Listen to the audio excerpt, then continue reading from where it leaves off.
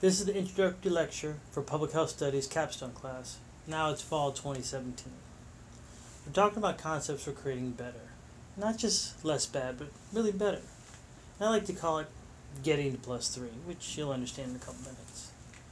Now if we look at the health status of America and wonder how we're doing, look at the surveys, and if we think about how, with such a rich country, how we're actually doing, you have to say, we're really doing pretty poor.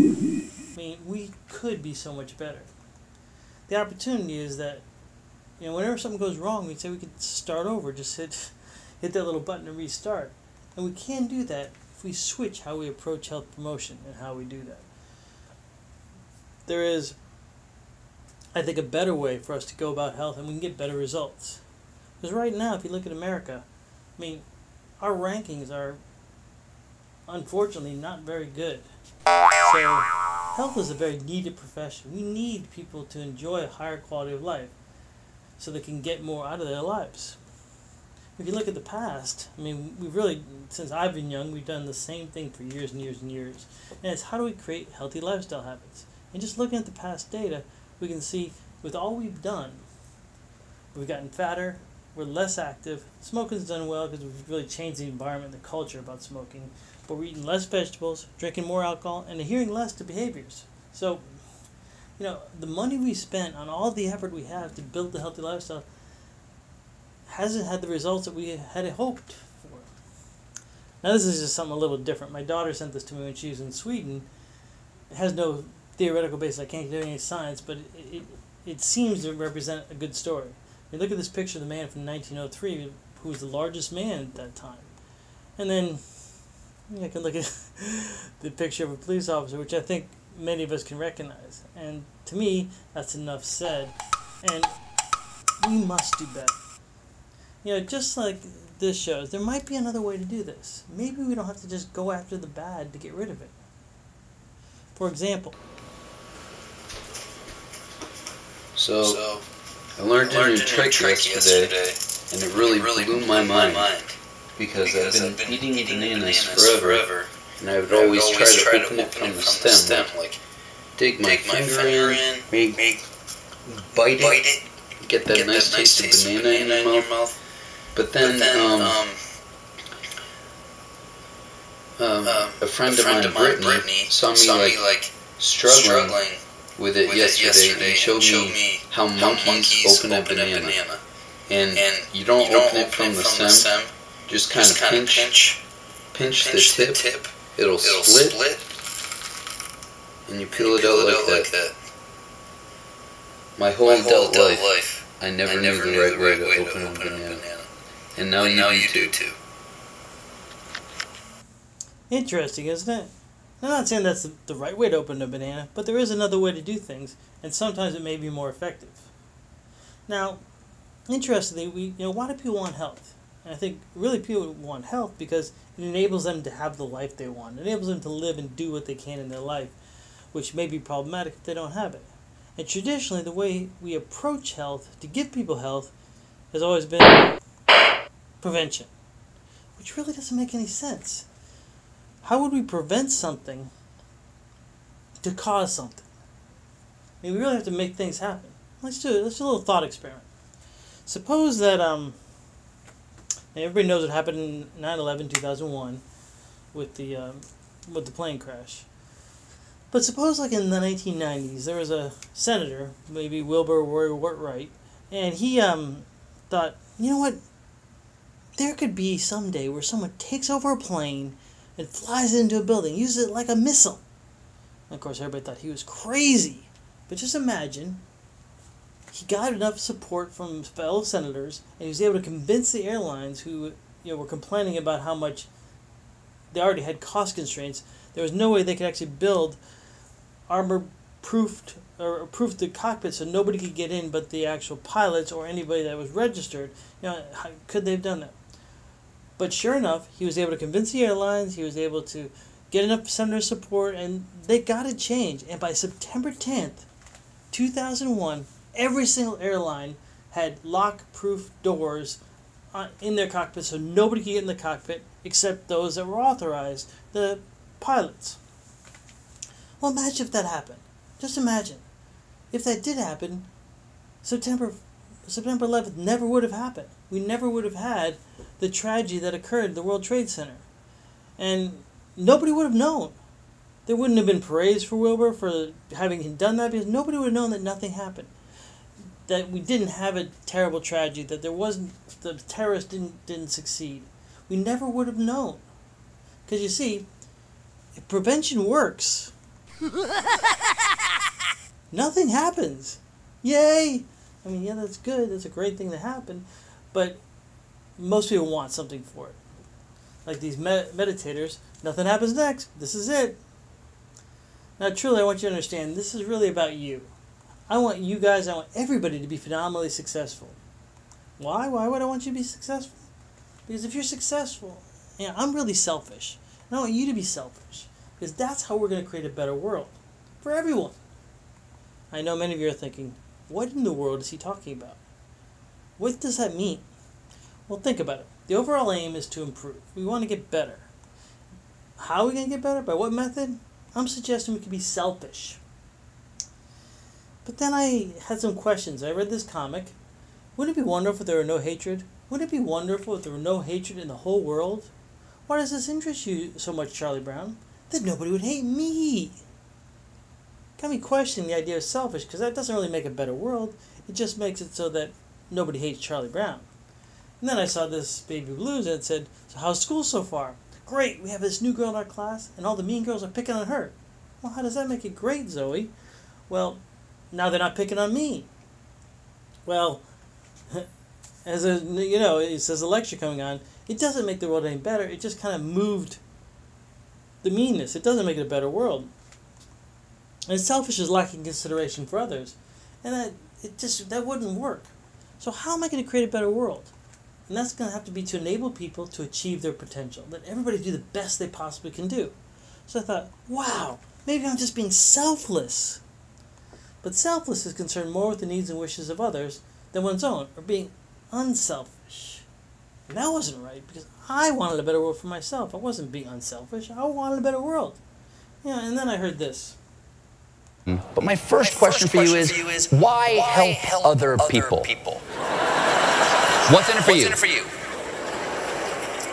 I want to leave my daughter and the grandchildren I hope to have, and all these young people a better world. And I think the reason you should do things for other people, at bottom, is selfish. There's no real difference between selfish and selfless if you understand how the world works. We're all tied together. There's no difference between selfish and selfless? No, not if you understand how the world works. We live in an interdependent world. Suppose you're in America and you're worried about growth in the American economy. So we're 4% of the world's population. We got about 20% of its income. We got to sell something to somebody else. The more you reduce poverty overseas, the more you increase education and improve health care and empower women and girls, the more you will have growth overseas, the more there will be global growth, the better off Americans will be. If every time you cut off somebody else's opportunities, you shrink your own horizons. So wow, selfish and selfless are the same thing. So that really was what I was after. So maybe, was it synergy? But then I saw synergy was the outcome that produces a greater effect than the sum of separate parts. But there are no separate parts. Everything's connected. Everything affects everything. Because whenever we do something, we create an interaction. Therefore, everything we do is an interaction. And Einstein told us 100 times every day, I remind myself my inner and outer life are based on the labors of others. And only a life lived for others is one that's worthwhile. And Emerson said, it's one of the most beautiful compensations of life that no man can sincerely try to help another without helping himself. So kind of back to that selfish thing. You're helping someone else, you're really helping yourself. So it's a selfish deed. And I know the quality of my life depends on the labors of others. The better others do, the greater potential I have for a better life. So I needed a word that describes selfish, selfless synergy. Well, I thought maybe we could do this. Selfergy. But then I thought about it, that really wouldn't work because it's just an individual. That's about self. I want an organization to think, like Elon Musk is thinking. How do we create an organization that improves the world, helps other people, and also turns a profit. I know Toyota's talking about how they could develop cars that actually clean the air, which would help the world, allow them to turn a profit, and make people feel good. So we want organizations to think this way. So maybe we could have orgery. And then when I said it out loud and talking with some people, I said, that word might not work. I mean, I know you get a warm feeling when you think about it, but there might be a problem. So I talked with the linguist, Steve Cerruti, and he said, really what you're thinking about is this, Paneugenesis, which is literally creating all good. Pan is all, you is good or well, and Genesis is creating. So it's creating all good, which I define as actions by individuals, groups, or organizations that create the best outcomes for all parties with a byproduct of pervasive, reciprocal, positive benefits. Whew. That's a lot. But the comics explain it pretty well.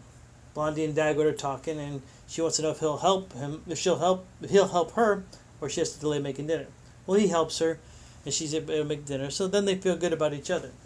And we know from Dan Ariely's work that the emotional state you are going into an interaction pretty much determines how that interaction goes. And if they helped each other, they're going to have a real positive feeling, positive emotions. And when the kids come to dinner, it leads to better outcomes. It's a good ripple effect that will move through the system. So we're trying to generate comprehensive benefits by creating interactions so everyone and everything benefits, and the ripple that creates, both the short and the long term. So it's really about creating better relationships.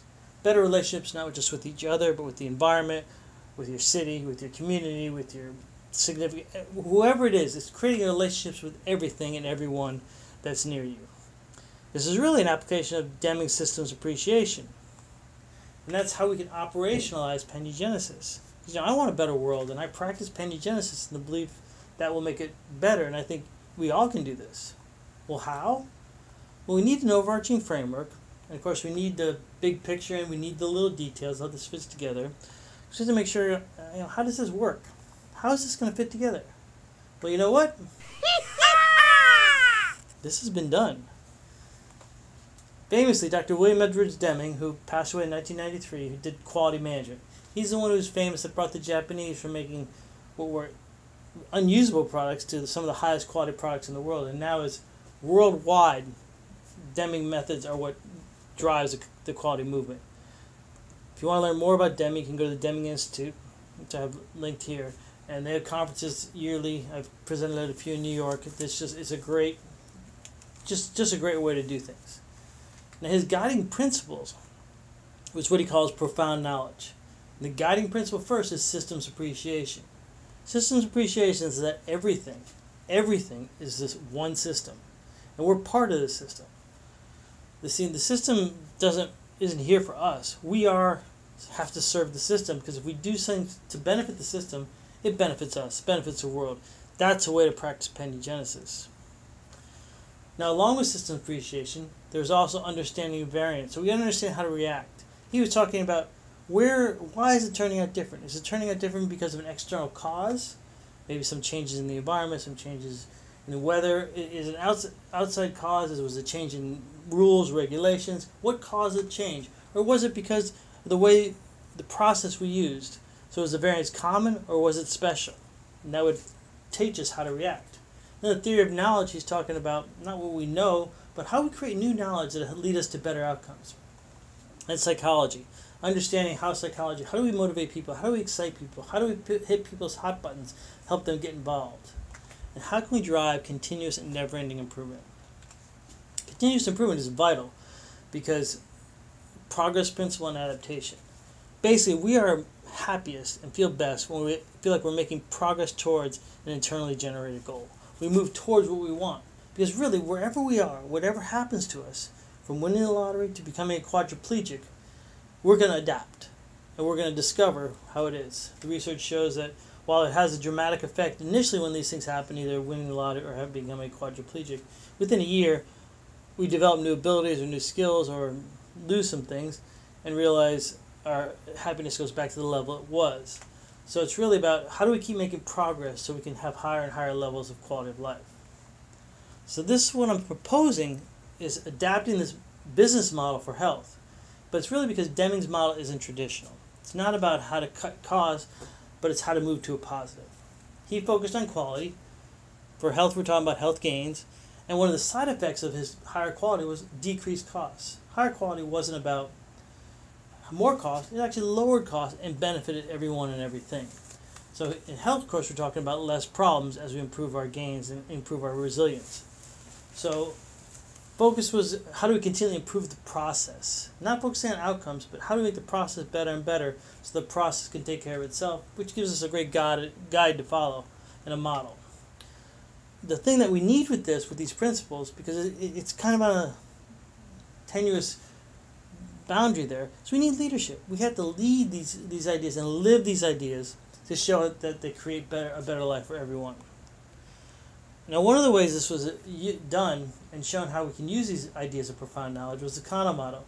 Noriaki Kano, professor, adapted this model. I want to share with you some of his thoughts about how we can do this, as was explained in this video.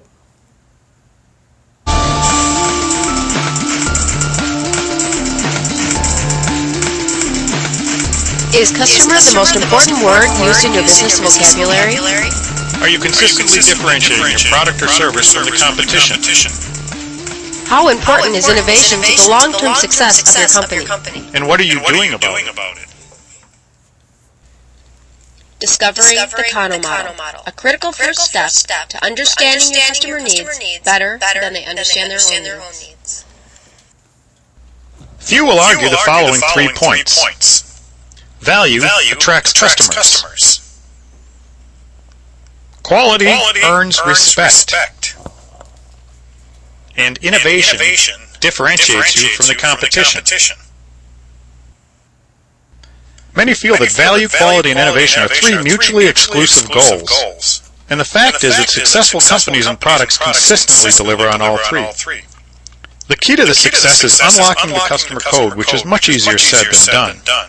Research has proved that the decisions customers make when buying products and service work at a conscious and subconscious level. What this means to us is that we must understand the customer's needs better than the customers can articulate their own needs. The point is simple here. Unlike conventional thinking in many companies, customers are only able to give you part of the formula for success. And if this is true, the question is, how can we gather all the necessary inputs and information to consistently design winning products and services that deliver value, quality, and innovation? Part of the answer lies in a model developed by Japan's Professor Noriaki Kano in the 1980s. His model describes 3 types of customer needs that occur on a conscious and subconscious level. If we miss any of these, we'll likely end up with a lukewarm offering that's not very competitive or profitable. The model starts with a set of axes where 3 types of needs will be plotted. The vertical axis is satisfaction level, from very satisfied on top to neutral in the middle to very dissatisfied on the bottom. The horizontal axis objectively describes how well each of these needs has been executed or fulfilled. All the way to the right, the need was executed very well. All the way to the left, executed very poorly or not at all. The first of the 3 types of needs are called performance needs. Performance needs can both satisfy your customer and dissatisfy them, depending on how well they're executed. These needs are at the top of your customer's mind and consciously evaluated when deciding which product or service to buy. Customers will typically speak about these when asked what's important. A product example might be fuel economy on a car. If a vehicle gets 12 miles per gallon, you'd likely be in the lower left portion of this model, 24 miles per gallon in the middle, and 65 in the upper right-hand portion. A service example is, let's say, check-in time at a hotel. If the hotel takes 10 minutes to check in, you'll likely be in the lower left-hand portion. 3 minutes, somewhere in the middle, and 20 seconds in the upper right-hand portion, very satisfied. The second type of needs are called basic needs. Their presence does not directly add to satisfaction, but their absence will result in extreme dissatisfaction. These are the needs that customers typically don't give much thought to unless they're violated. They're the givens, the items that are expected and taken for granted. A product example might be a car door's ability to miss the curb when parked next to it. If we hit the curb when opening the door, customers will obviously be quite upset. If the door easily clears the curb, it's business as usual. Customers are just neutral. A service example might be providing toilet paper in a hotel room. No toilet paper? The front desk is definitely going to hear about it. If you provide 3 extra rolls, your guests probably aren't going to be bragging to their friends. Their satisfaction just remains neutral. The third type of need are called excitement needs. These are the wows, the innovations that differentiate you from the competition and often yield higher margins. They delight the customer when delivered, but don't cause dissatisfaction when missing. Some companies call these USPs or UVPs, unique selling or value propositions, which play a critical role in the success of most profitable products and services because they are closely linked with emotions. A product example of this might be a car that has a standard outlet in the console that you can plug anything into. Imagine how convenient that would be.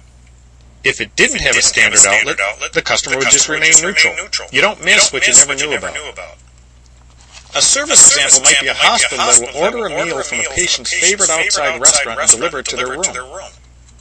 Again, if you don't have it, they're not going to be dissatisfied. A nice example of excitement quality that I personally experienced while on business in Scotland was a hotel that had a free decanter of scotch in every room.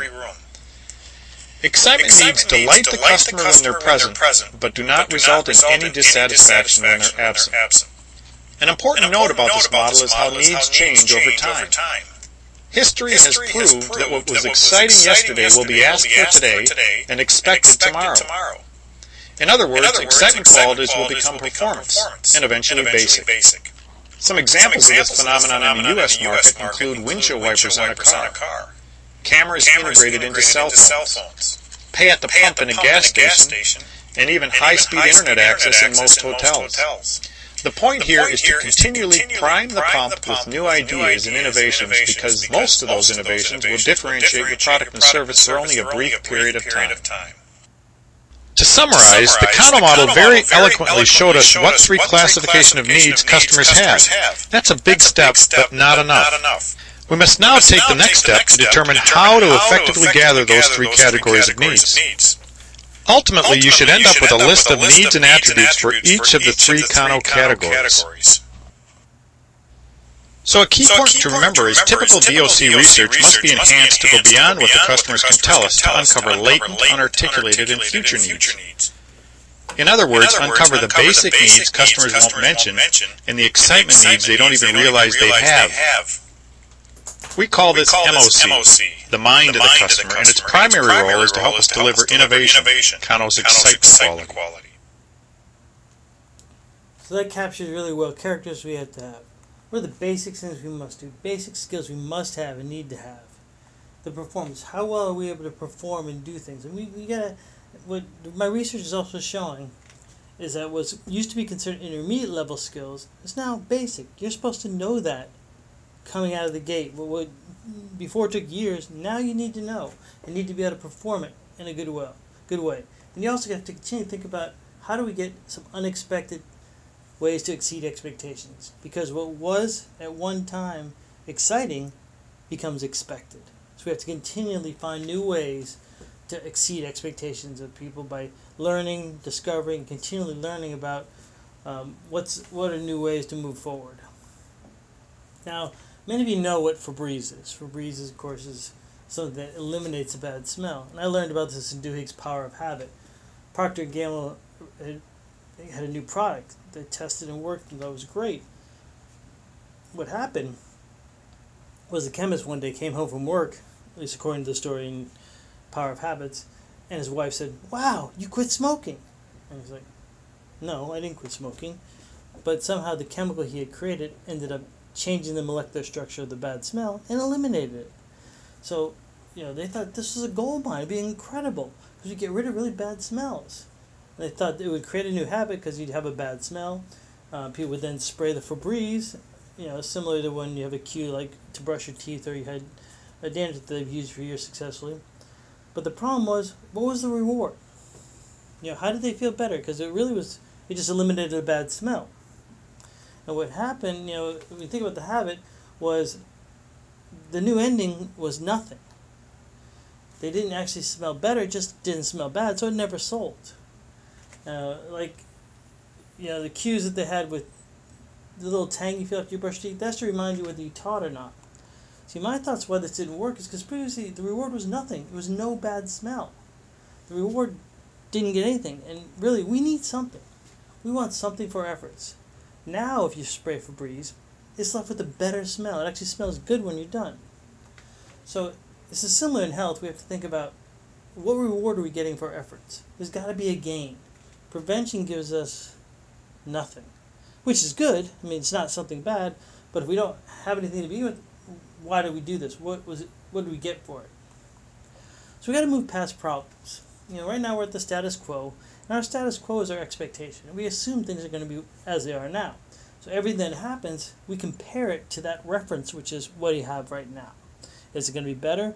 And as they talk about in prospect theory, Kahneman and Tversky, it's the value of the change. Is it better or worse than what I have right now? So we're at the status quo, and then something could happen. We have a problem, and I'll call that -3. Now, a problem could be diabetes, and then we'd say, oh my goodness, we need to solve this problem. Or it could be emissions, it could be pollution, it could be inactivity, it could be heart disease, it could be car trouble, it could be more pollution. I mean, there's things, so we fix it. We get that fixed, and then we kind of relax. We're back to our expectation, back to our reference point. We're back to our status quo.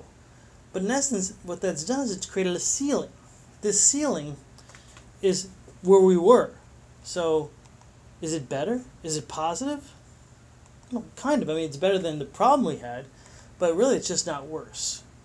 Now, if humans are innately bad, if we're innately nasty, not being nasty would be great.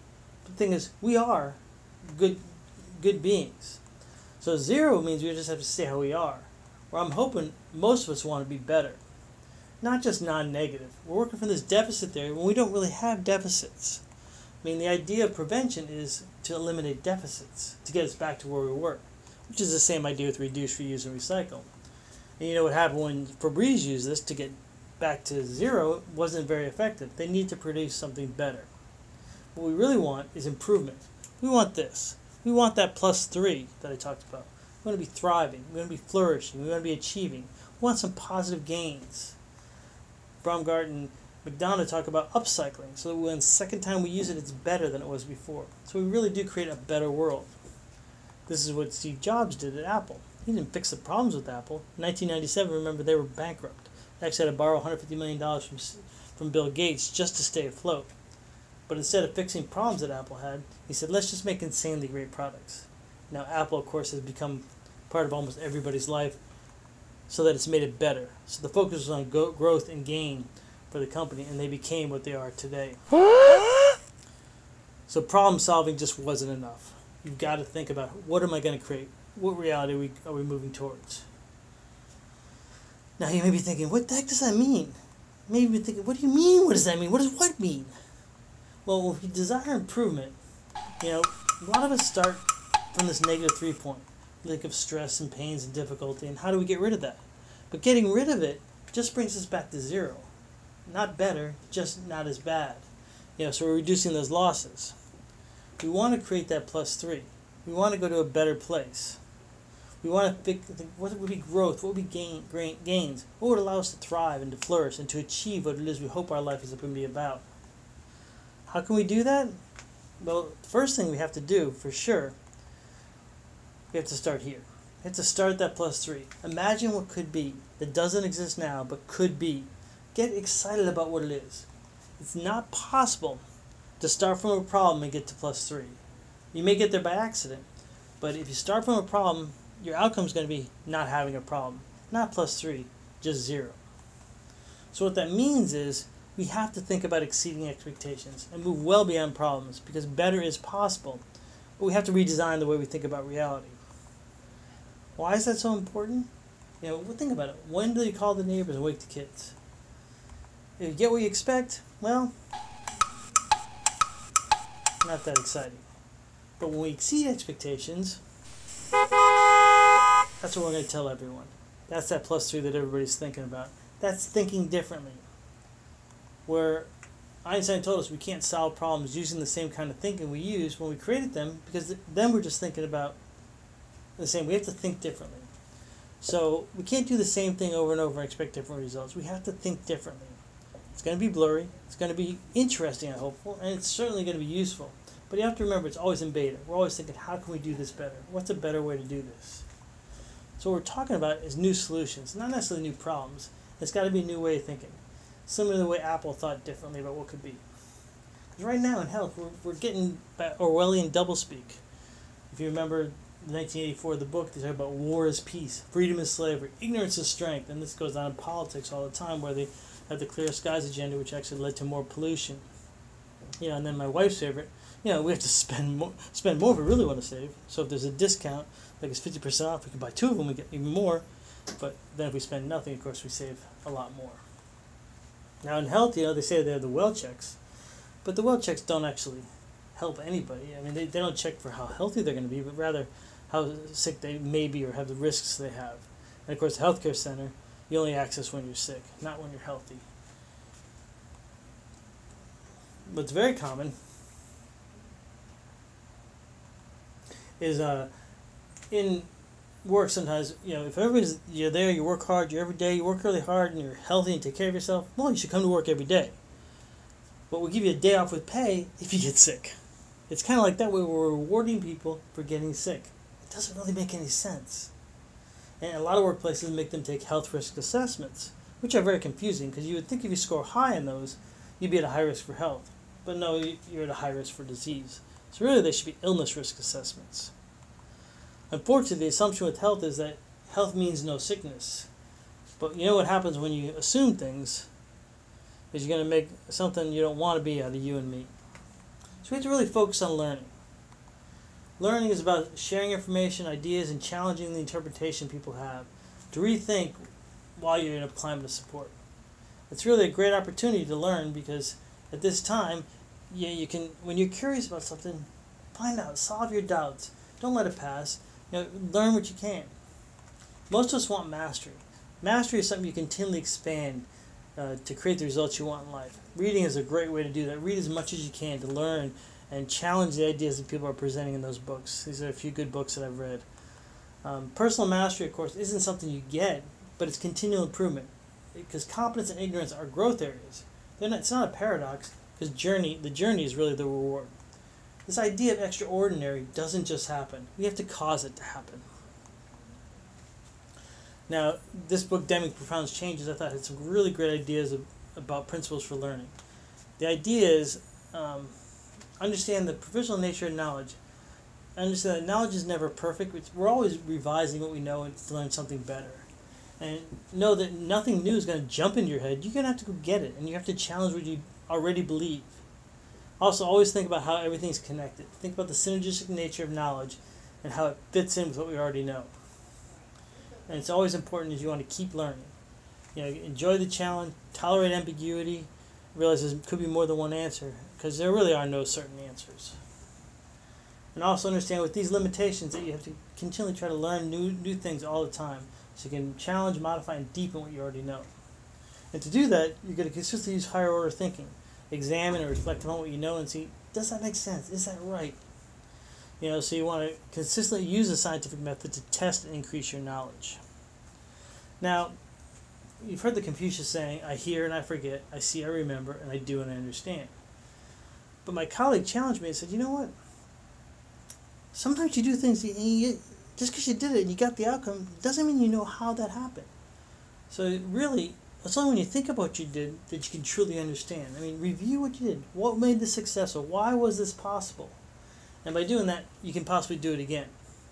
As Deming said, experience itself teaches nothing, because without theory, experience has no meaning.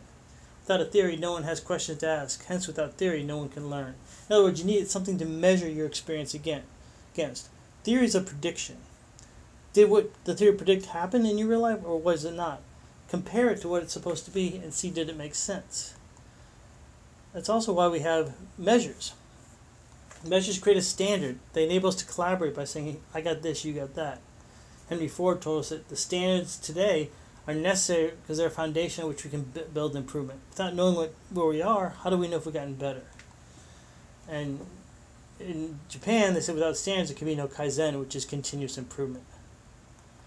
Now, as a student, I hope you're going to set yourself a really high standard. And all of us are students. We're all learning. And say, this is who I expect to be, and this is how I'm going to get there. So you want to create that path for improvement. Also understand that plans and procedures, they're just assumptions. So if it doesn't work out as expected, look at that and say, wow, look what I learned. Look at how I can do better next time. I also know that never try to accept things unless they're a holistic solution. Don't look for individual solutions. Think, how does this fit? How does it connect to the organizations, the community, the city, and the nation in which it's connected? Also, always try to be a good role model. No matter what we say, it won't carry any weight unless it's what we do. And you want to do this because it makes your life better. Making your life better is going to give you a lot more reason to want to share that with other people. Your actions will speak so loudly, people won't hear what you're saying. Also understand the limitations of your intuitive knowledge, what your gut says. When you have years of experience, say it takes about 10 years of experience to be able to trust your gut, and that's going to keep changing because you're going to keep learning. But you want to question your gut. What's your gut instinct is going to be automatic. You may need require a little bit more. Now, gurus are ones that don't want to change the doctrine. Always look at people as teachers. Build on their ideas. I hope I'm a teacher, and I want people to build on this idea of positive health leadership and how they can make it even better and stronger in the future to make these ideas better for everyone. And think, how are we going to exceed those expectations? I'm idealistic in the idea that I believe we can create a better world, but I know that there's a difference between how things are and how they could be. I know we're going to need some new knowledge and potential might be realized, but we're going to need something new. Naive is just thinking we're already there, we know everything, we just have to work harder. Well, that's not going to work. We've got to find a better way to get this done. So when you're thinking about this, a lot of times it's easy to come up with why this can't be done. Now, of course, hopefully you're also thinking why this could be done. But as far as I'm concerned, this is irrelevant. There's never a can't be done. I mean, Peggy Noonan said, cynicism is not realistic and tough. It's unrealistic. Really, it's kind of cowardly because it means you don't have to try. If it can't be done, why try? So I want people to think about how could this, why this can be done and how. How are we going to make that happen? It was Deming that said it was all about the process. We try to continually improve the process so the product can take care of itself. And to make Paneugenesis happen, to create interactions so everyone and everything benefits, you have to start with an idealized outcome, discover systematic precursors, what is it that comes before that outcome, what process will create those precursors, and how do we know we're making progress in the right way. So if you want to do progress, the Paneugenesis process can help. Now, this model was just published, as of now, it's August 2017, and it was just published this week in the Art of Health Promotion. So this is the article, Going on Offense to Enable Health Promotion Gains, was published, and you can access it at these sites if you want to learn more. I'm going to give you a little video about this model for how we can use the Paneugenesis model. Now, Paneugenesis is generating all good by creating interactions so everyone and everything benefits. You got to start by thinking, what could be? What's this idealized outcome that could be? What has to come before those idealized outcomes? What precursors must exist? And then what process must we engage in to make that a reality? Understand the planning for order is going to be backwards. Start from the outcome and work back to what you have to do. You start with the outcome that would exceed expectations. And you want to think, how do we make the community better, the society better, how do we have a better public image, retention and recruitment, being a model, purpose, all these types of things. Now the byproduct or a secondary outcome is going to be increased profitability. Money's going to follow, it's not going to lead. One of the precursors you're going to have to get those idealized outcomes is you're going to need a supportive culture and trust and ownership. People have to feel like this is their thing. At a workplace, you want to have a fulfilling job, some that socially feel connected, they have a helpful environment, got to have well-being, got to feel like they're building intellectuality, they have beneficial emotions, they're connected spiritually, and they're really helping themselves be strong. And your process must be driven by quality management methods. Some specific ideas include business skills, program coordination skills, and human resource skills for health professionals. And these other skills include technology, budget, policies, communication, planning, and of course there's assessment, design, implementation, and evaluation. And also staffing, professional development, all those things are part of your process to create those precursors that can lead to those expectations. Now in reality, in real time, it's going to go from the process to the precursors to the outcome, but you have to plan backwards. Now to know you're on the right path, continually plot your progress. Discover, make sure that what you're doing is leading to where you want to go. If not, you adjust your, based on those measures, you can adjust your process to get the results you want. Now the value of adding a positive is that as you continually improve your health, prevention will take care of itself. That nothing stuff won't happen. You'll actually be going to a higher level. Now, a lot of this, of course, seems like obvious common sense. And you may wonder, why do we need to make this change? Well, we're really very close already.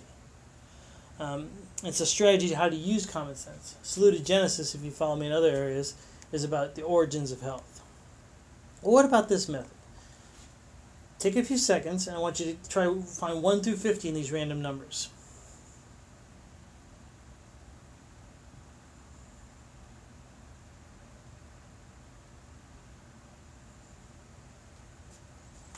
Okay, I'm guessing some of you got to 6 or 7 or 8. But if we put a method to this, like in this one, where you start in the upper corner, you start there and you go counterclockwise, now take a few seconds and see if you can find numbers.